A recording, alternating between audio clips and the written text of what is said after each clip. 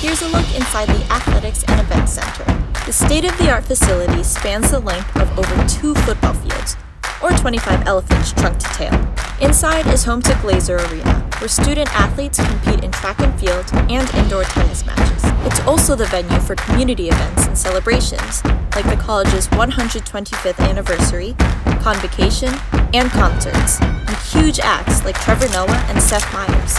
On the opposite end, the Kelsey Partridge Bird Natatorium, a 9-lane, 50-meter Olympic-sized swimming pool with 21 25-yard lanes. Outside, there's a 108,650 square foot outdoor stadium, just one of the 11 fields on campus.